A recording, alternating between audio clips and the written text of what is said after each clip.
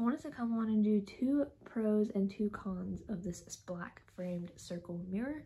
So we're going to start off with a pro. One pro that I really like about it is the quality of it.